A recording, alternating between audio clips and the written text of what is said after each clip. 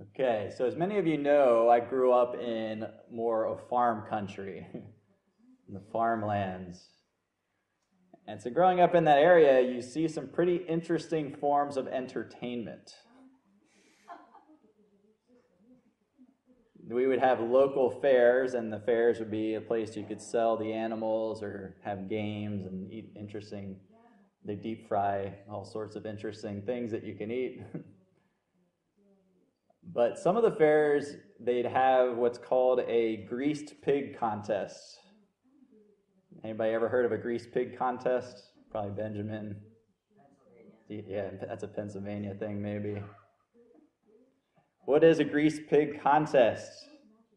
You get a bunch of people into a closed area. It's a fenced off area. And you grease up a pig. Put grease on a pig.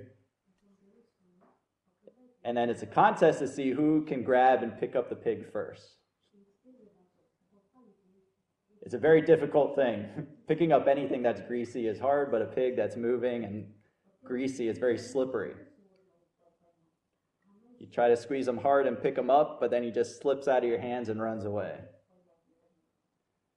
So I don't know if it's appropriate to compare the early church to a greased pig. But I get this picture of the early church of people trying to get a hold of it, trying to capture it, hold it down, and the church just keeps slipping away from them. Those that try to do it harm. And it's interesting when you look at all of church history, not just the early church. But it seems like the harder people tried to grab it and contain it, the more it grew, the faster it grew. The church just kept slipping out of the hands of the persecutors. The church just can't be contained by human hands. We see this even today, right? The fastest growing churches in the world are in countries that are trying to hold it down, contain it, repress it. Obviously, we think of China. But there's actually two other countries that hold the two fastest growing churches in the world. You guys have any idea where the fastest growing churches? Number one and number two? Any guesses? Russia? That's a good guess, but no. Number one is Iran, and number two is Afghanistan. And Afghanistan's growing because of the influence of Iran. I want to read to you some articles, because I know how translators love to translate read articles. But an article, this is from the gospelcoalition.org. This was from April 2021. And I'll try to paraphrase it. But he's talking about what's happening in Iran with the church. So obviously, the Iranian Revolution of 1979, that's when the Shah fell. There was a hard Islamic regime, right? It was under Islamic control. So he writes, over the next 2 decades, Christians faced increasing opposition and persecution. All the missionaries were kicked out. Evangelism was outlawed. Bibles in Persian and Farsi were banned, and it was soon hard to find them. And there were even some pastors that were killed at that time. He writes that the church came under tremendous pressure, and many feared that it would soon wither away and die. But the exact opposite happened. In the last 20 years, more Iranians have become Christians than in the previous 13 centuries. That's since Islam came to power in Iran. In 1979, there were an estimated 500 Christians from a Muslim background in Iran. Today, there are hundreds of thousands, and some estimate 1 million Christians in Iran. According to the organization Operation World, Iran has the fastest growing evangelical movement in the world. And the second fastest growing church is Afghanistan, where Afghans are being reached a lot in part by Iranian Christians. Now I'll just read something else from persecution.org. This is an article from July of this year. Again, he talks about the persecution of the church in Iran. And he says, persecution threatened to eliminate Christianity from Iran. However, the opposite happened. Persecution only seemed to spur the growth of the church. What we understand from the early church and from the modern church is that the church cannot be contained. And so as we look at Acts, and we're going to go back to Acts chapters 4 and 5, we see this early church, people trying to contain it, but it's impossible to do. Like I said, we're going to look at chapters 4 and 5 together. And so today's going to be the second sermon based on these two chapters. The reason we're looking at them together is because they cover similar events, two different events, but similar. The apostles were arrested in both of these chapters for preaching the gospel. And so we're going to, like I said, we're going to jump a little bit between chapters, although last time I stayed mostly in chapter 4. Today I'm going to stay mostly in 4, go a little bit into 5. But what we see in these early chapters is the early church was growing. It was growing fast. And the Jewish leaders didn't like it.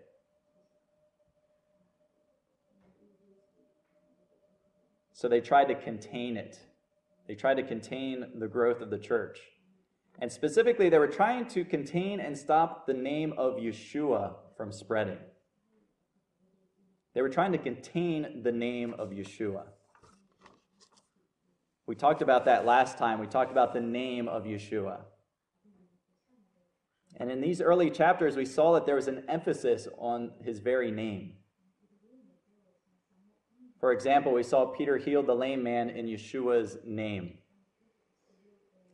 When Peter stood on trial before the Sanhedrin, their question in chapter 4, verse 7, they asked him, "By what name have you done this?" And we also saw last time in verse 12, we saw that salvation only comes through Yeshua's name. And we also said his name simply represents him. When we talk about his name, it represents Yeshua. It refers to his person, to his authority, and sometimes to what he's accomplished, specifically what he's done on the cross. And last time we looked at how Peter and the apostles wanted to make Yeshua's name known. In verse 10, he says to the religious council, "Be it known unto you all and to all the people of Israel." He wanted them to know who Yeshua is. So today we're going to look at the other side, the opposition to the name. Those that wanted to contain his name and not let it spread any further. The apostles were trying to make Yeshua's name known to other people. And at the same time, there were other people trying to contain his name, stop it from spreading, to prevent his name from being known by others. Let's start in Acts 4, and we'll read verses 1 to 3. "And as they spake unto the people, the priests and the captain of the temple and the Sadducees came upon them." So this is Peter speaking, and this is the reaction. "Being grieved that they taught the people and preached through Jesus the resurrection from the dead. And they laid hands on them and put them in hold until the next day, for it was now eventide." First thing I want us to realize is that the church, and when I say the church, I'm talking about not just local churches, but all of Christianity. The church faces an enemy. And the enemy doesn't want the church to grow. The enemy, again, wants to contain the growth of the church. Who's the enemy of the church? When we say enemy, who do we think of? Think of Satan, number one, right? He's the number one enemy of the church. He's the enemy he's enemy of God, and he hates to see Yeshua's name go any further than what it's gone. He doesn't want any more believers in Yeshua's name. But there's another enemy of the church. And I would say the enemy of the church is any human being who opposes Yeshua's name is an enemy of the church. For the apostles here in Acts, the enemy, I think it's fair to say, the enemy of the church at that time were the Sadducees. Paul said it this way in Romans 11:28. Romans 11, verse 28. He says, as concerning the gospel, they, and they is referring to unbelieving Jews, are enemies for your sakes. But as touching the election, they are beloved for the Father's sakes. So realize it's saying a positive and a negative thing here about the Jewish people. It's reminding us that there's a glorious future that's waiting for the nation of Israel. So he says they're beloved for the Father's sake. They have been elected to a certain future. But at the same time, this verse reminds us that currently many Jews oppose the gospel. They want to contain the spread of Yeshua's name. And therefore, he calls them enemies of God, enemies of the cause of the gospel. So the enemy of the early church were really those religious leaders of Israel. But Luke highlights one specific group of all the religious leaders. Acts 4, verse 1, he highlights the Sadducees. We see it's the Sadducees specifically that came to them. Who were the Sadducees? You know, there's different political parties in Israel. Who were the Sadducees? So at that time, most of the priests were Sadducees. And they also made up a part of the Sanhedrin. The Sanhedrin was the religious council that had Sadducees plus the Pharisees plus scribes and doctors. So the Sadducees also were part of that governing religious body. What did they believe? Because we need to understand what they believed to understand why these apostles upset them so much.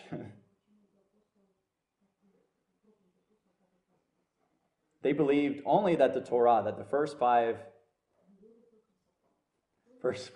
books of the Bible were really the Word of God.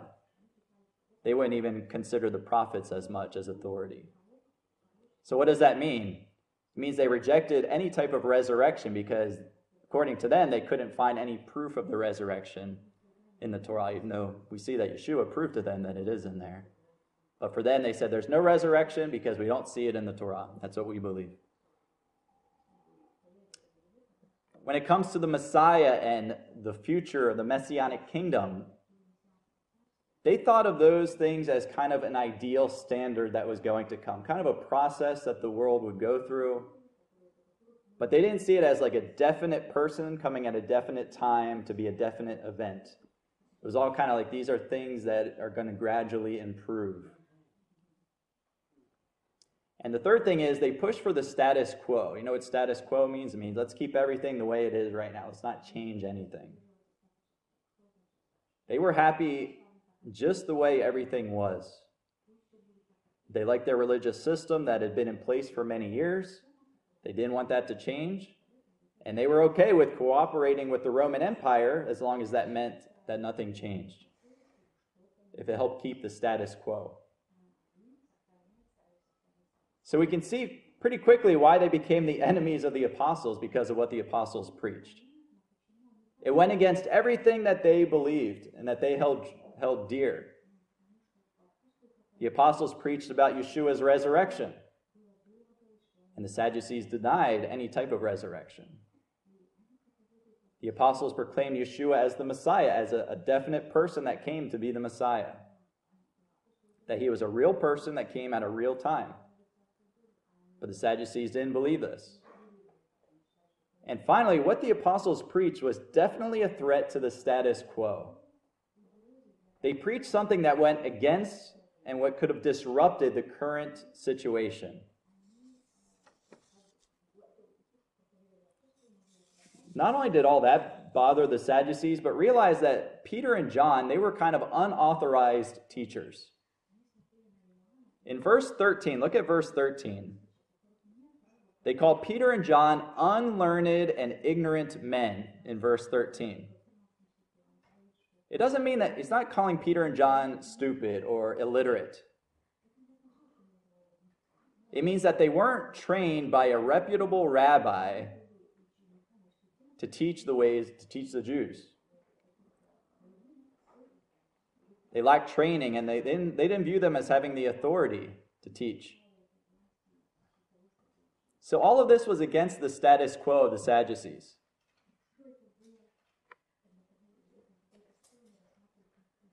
And also the Messiah they preached about, remember, the Messiah, if it was going to be a real person, he was going to be a king. That also was a threat to the status quo. We like Rome, and we don't want to make Rome upset. If we make Rome upset, then everything's destroyed. So all of these things together made the Sadducees not just nervous, but disturbed. You guys know what the word disturbed means?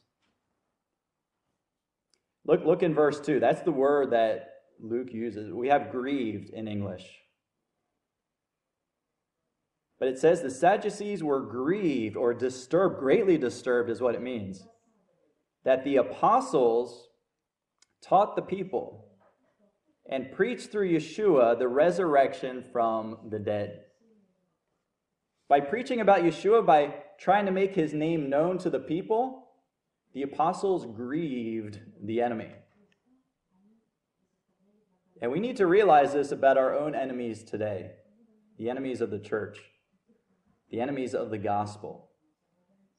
Any human being that tries to prevent the spread of Yeshua's name is going to be grieved when we preach about Yeshua. So we need to be prepared for that.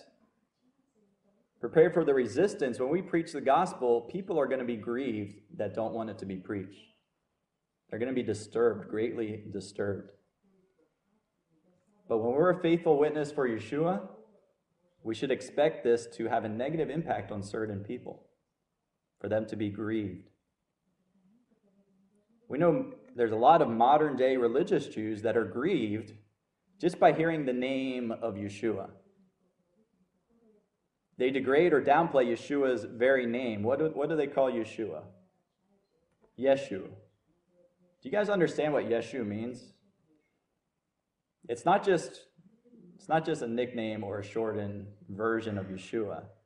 It's an acronym that means Imchak Shmo V'Zichro. It's an old Jewish curse, is what it is. They're not just shortening the name Yeshua, they're actually cursing.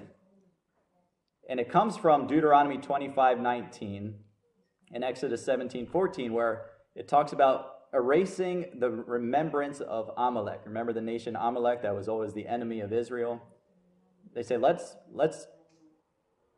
make sure that people don't even remember Amalek anymore. And then later on, the Jews applied this curse to Haman during Purim. We know how we try to erase the name of Haman. This is how a lot of religious Jews feel about the name of Yeshua. Let it forever be erased, that his memory will be forgotten. You know, we say when somebody dies in Israel, they say, may their memory be a blessing.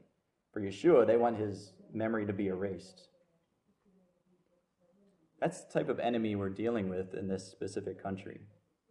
Preaching about the name of Yeshua will grieve the enemies of the gospel. And the apostles, by preaching about Yeshua, grieved the Sadducees. So when we do that today, we need to expect a similar response. Not only that they'll be grieved, but they might even threaten us as a result. We see threats here in Acts chapter 4. Last week we looked at verses 8 to 12. We saw Peter give another sermon. And after that we see how these Sadducees who were grieved, it wasn't enough just for them to be disturbed, but they wanted to harm these apostles. They wanted to threaten them that they would no longer speak. And so we see that in verses 13 to 22. Let's read that passage, 13 to 22. Acts 4. So Peter had just preached his message. And so the Sanhedrin and the Sadducees primarily, it says, now when they saw the boldness of Peter and John and perceived that they were unlearned and ignorant men, they marveled And they took knowledge of them that they had been with Jesus. And beholding the man which was healed standing with them, they could say nothing against it. But when they had commanded them to go aside out of the council, they conferred among themselves, saying, What shall we do to these men? For that indeed a notable miracle hath been done by them is manifest to all them that dwell in Jerusalem. And we cannot deny it. But that it spread no further among the people, let us straitly threaten them, that they speak henceforth to no man in this name. And they called them and commanded them not to speak at all, nor teach in the name of Jesus. But Peter and John answered and said unto them, Whether it be right in the sight of God to hearken unto you more than unto God, judge you. For we cannot but speak the things which we have seen and heard. So when they had further threatened them, they let them go, finding nothing how they might punish them because of the people. For all men glorified God for that which was done. For the man was above 40 years old, on whom this miracle of healing was showed. I first want to say that what happens here is an exact fulfillment of Yeshua's words in Luke 21. Back in Luke 21, Yeshua prophesied that the apostles would be persecuted.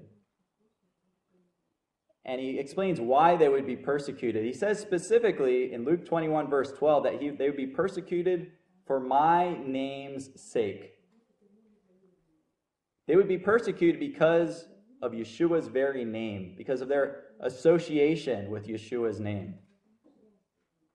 Again, the focus is on his name. The enemy's desire is to persecute us for the sake of Yeshua's name. But notice that the rest of Yeshua's prophecy in Luke 21 also came true. He promised to turn that persecution into a testimony, and he promised that the Holy Spirit would be the one to give them the words to speak. And that's exactly what we see in verse 8. When Peter gave his sermon, it says he was filled with the Holy Spirit. And so as Peter preaches, filled with the Holy Spirit, the impression from this Holy Spirit-filled sermon is what we just read in verses 13 to 18. Instead of being moved by it, the Sanhedrin was afraid of Yeshua's name spreading. That's what we read in verses 17 and 18. Let it spread no further among the people. Let us straitly threaten them that they speak henceforth to no man in this name. And they called them and commanded them not to speak at all nor teach in the name of Yeshua. They knew that Yeshua's name was spreading and spreading quickly. And they wanted to contain that spread. That it spread no further among the people. What does the enemy try to do to contain the church? They make threats. That's all they can do. They make threats. Let us straitly threaten them, is what it says in verse 17. Let's try to intimidate them. Let's try to make them afraid to speak at all nor teach in the name of Yeshua. The enemy wants to contain that name of Yeshua. And they do it through threats. But there's a problem for them. The problem is that name cannot be contained. We see this in two verses. We see that there was no way to contain the name of Yeshua. First, we see it in verse 4. In chapter 4, verse 4. What happened after the sermon of Peter, that first sermon from chapter 3? It says, howbeit, that means that's contrasting. It said that in verse 3, it says the Sanhedrin, they took a hold of them, they put them in jail. Howbeit, saying, well, no matter what they tried to do, howbeit, many of them which heard the word believed. And the number of the men was about 5,000. This doesn't mean that, and some people disagree, but based on what's written here, it means that the total number of believers was now up to 5,000. But it means that the church was growing. More and more people believed in Yeshua. And this grieved the Sadducees. It disturbed them. Think about the percentage of Jews in Jerusalem that were now believers. Let's think in percentages. So they estimate there was about 25,000 to 85,000 Jews in Jerusalem at that time. I know that's a kind of a big range, but they don't know for sure. Between 25,000 and 85,000 in Jerusalem. Yeah. So if 5,000 of them are now believers in Yeshua, that means of everybody living in that area of Jerusalem, 6 to 20% of them are now believers in Yeshua. No wonder the Sadducees were grieved and worried that the status quo would be broken. We have a small, growing minority of believers. That's why they arrested them and threatened them. They understood what was going on. They understood the spiritual movement. So verse 4 is proof that Yeshua's name could not be contained. But that is a proof before the threats. Remember, we said threats try to contain the growth. This was before the threats. But let's look at what happened after their threats. So that stopped the growth of the church after the threats. Let's go to chapter 5. So in chapter 5, the apostles then were released to the public. And this is after they were threatened. They knew the threats of the Sanhedrin, but it didn't stop them from preaching. They were arrested again. And during the second time that they stood before the Sanhedrin, we see whether or not the name of Yeshua was contained by the threats of the enemy. Was it contained? Let's read verses 27 to 28 of chapter 5. It says, and when they had brought them, they being the religious leaders, when they had brought the apostles, they set them before the council. And the high priest asked them, saying, did not we straitly command you that you should not teach in this name?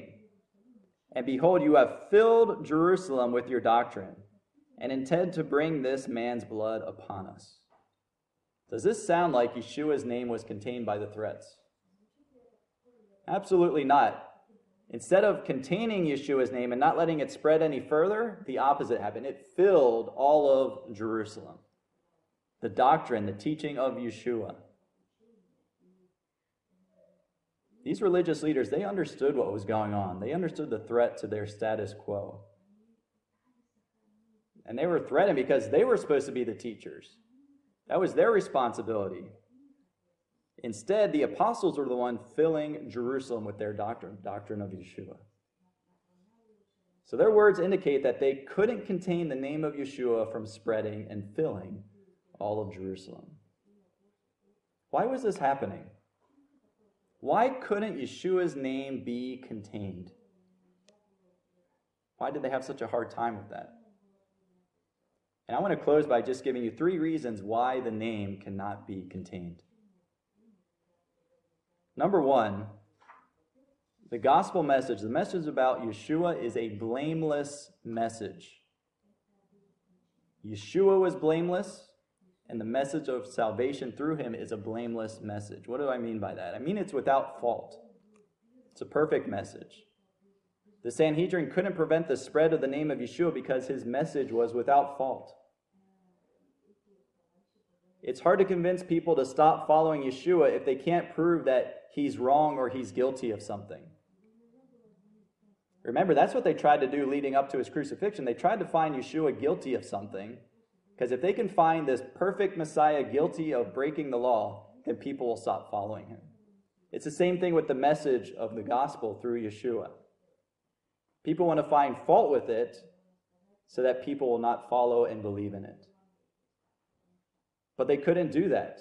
They were trying to do it. Here we see the Sanhedrin trying to accuse them of something that they broke the Jewish law. And I think it's possible they tried to use Deuteronomy 13. Deuteronomy 13 may have been the basis for their accusation. Let's put your finger here, just quickly go to Deuteronomy 13.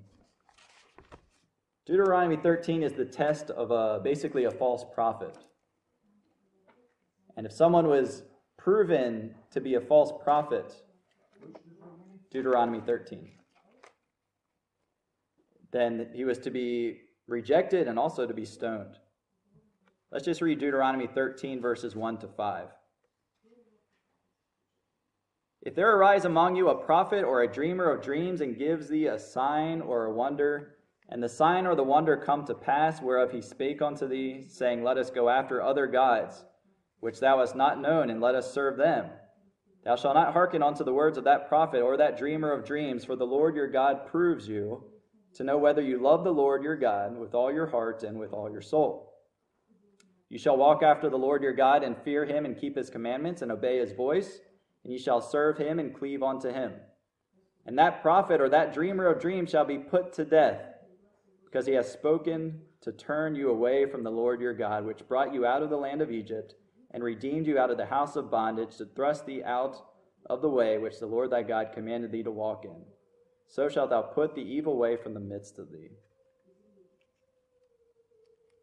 If they could prove that they were false prophets and leading them away from the true God to a false God, he would be guilty of breaking the law.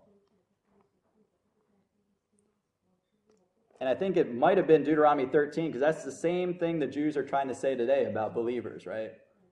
When they say you believe in Yeshua, they say you believe in another God. You say he's God, so Yeshua is another God. This may have been what the Sanhedrin was trying to prove. That these men who did this miracle, they're trying to turn you to Jesus, to this name, Yeshua. And it's a false God. That's what they're trying to say. The miracle was clearly done, and the apostles were attributing it to Yeshua. So they tried to accuse them of directing them to a false God, but they failed. Verses 14 to 16, let's read those again. Beholding the man which was healed, standing with them, they could say nothing against it. But when they had commanded them to go aside out of the council, they conferred among themselves, saying, What shall we do to these men? For that indeed a notable miracle hath been done by them is manifest to all them that dwell in Jerusalem, and we cannot deny it. Verses 14 to 16. Yeah, back to Acts 4. Yeah. So this lame man is now walking. He's clear proof. He's standing there. So as they're interrogating Peter and John, the lame man is also standing next to them. He was living proof. And so we see their words in verses 14. They could say nothing against it. And in verse 16, we cannot deny it. We can't deny or say anything against what has happened. And it's the same thing when they're presented with the truth of Yeshua. This was just a reflection, a proof of Yeshua.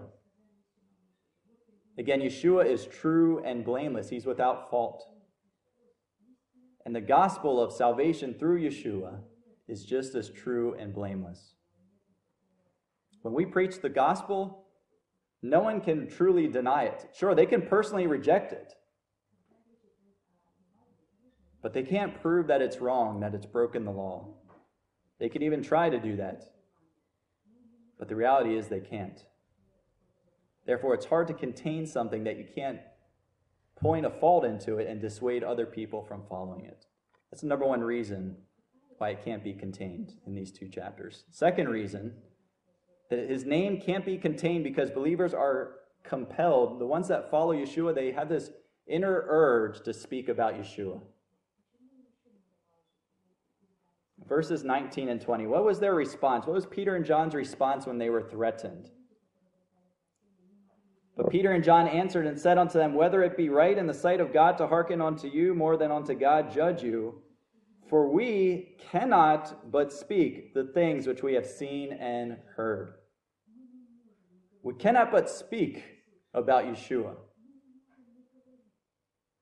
Great men in the Bible all have this same quality, this inner, maybe compulsion is the word, to speak about their Lord. This inner desire, it's like they can't not speak about their Lord. Peter and John said, we cannot but speak. We must speak. We must speak about Yeshua. You can threaten us, you can forbid us, but we feel within ourselves deep down that we have no other choice but to speak about Yeshua. For we cannot but speak the things which we have seen and heard. Peter and John shared a similar desire with many great men of the Bible. Let's just look at two of them.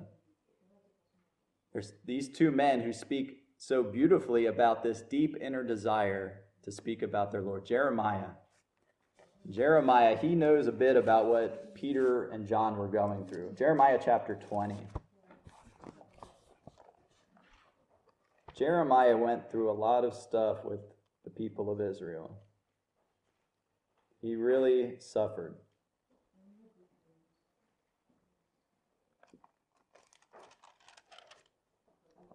And it seemed like he was getting worn down. Maybe tired of rebuking others with the word, knowing they were going to not accept it. Tired of their mockery and persecution just for speaking for the Lord. We read in chapter 20 that he's describing these emotions, that he almost wanted to stop preaching, that he wanted to keep quiet. But we see that because of this inner desire, the feeling that we must speak of the Lord, he couldn't keep quiet. It's why it's hard to stop the spread of the name of the Lord. The people that truly believe in him are compelled to speak. Let's read how Jeremiah puts it. Let's read verses 7 to 9. O Lord, thou hast deceived me, and I was deceived. So we see some of the discouragement. Thou art stronger than I, and hast prevailed. I am in derision daily. Everyone mocks me. Would you want to be in Jeremiah's position? For since I spake, I cried out. I cried violence and spoil, because the word of the Lord was made a reproach unto me and a derision daily. He was in a state of despair. Then I said, I will not make mention of him, nor speak any more in his name. But he could not. His word was in mine heart as a burning fire shut up in my bones. And I was weary with forbearing, and I could not stay. He wanted to keep quiet because of all he was suffering for speaking about the Lord. But he couldn't keep his mouth shut because he had this burning fire inside of him that as much as he wanted to repress it and keep it from coming out, he couldn't. This verse is saying he literally couldn't keep that desire down. Couldn't repress it. Couldn't hold it in. And it's because believers share this desire that the name of Yeshua can't be contained. If every believer has this burning desire, they can't keep their mouth shut about Yeshua. So his name spreads no matter what the threats are, no matter what the discouragement was for Jeremiah, no matter how often people disrespected him and hurt him. Paul says it this way. Let's go to 1 Corinthians 9, verse 16.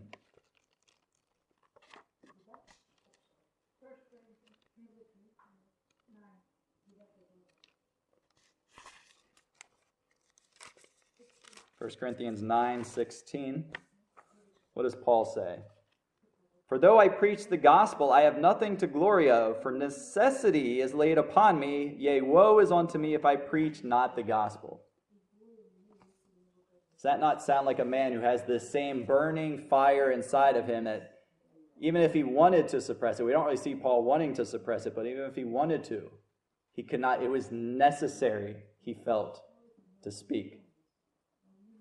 Do we have that same desire? Do we find it a necessity to speak of our Lord? It wasn't just something that Paul felt like doing. He felt like it was a necessity. It was a daily part of his life. Just as he had to get up and drink and eat, he needed to preach about Yeshua. Can all of us join these men with this inner desire of speaking for our Lord? Are we, as we say in English, bursting at the seams to tell people about Yeshua? We can't hold it in. It can't be contained even inside of us. Yeshua's name can't be contained. And one of those reasons, because us as believers are so compelled, this inner fire that just has to come out to speak about Yeshua. When all the believers feel like this, it's impossible to contain the message of Yeshua. One final thing. His name can't be contained because God is behind it all. God's in control. He's the one making sure that Yeshua's name spreads. In chapter 5, back in Acts, let's go back to Acts chapter 5. The apostles again were standing before the Sanhedrin, and This time they're really angry. The Sanhedrin's ready to kill them. But there's a man that stands up to reason with them within the Sanhedrin called Gamaliel, a man that's believed to have influence over the Apostle Paul. And so he steps in and gives this reasoning. Chapter 5, let's read verses 34 to 39.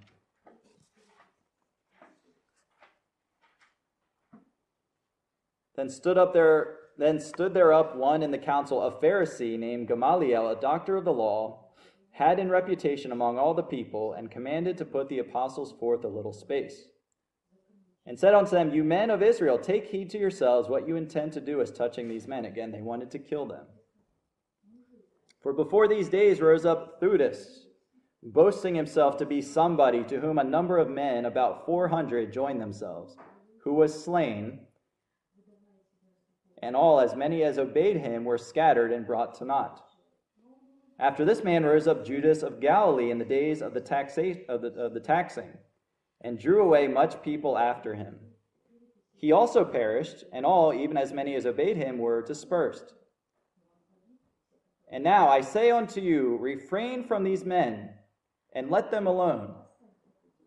For if this counsel or this work be of men, it will come to naught. But if it be of God, you cannot overthrow it, lest haply you be found even to fight against God.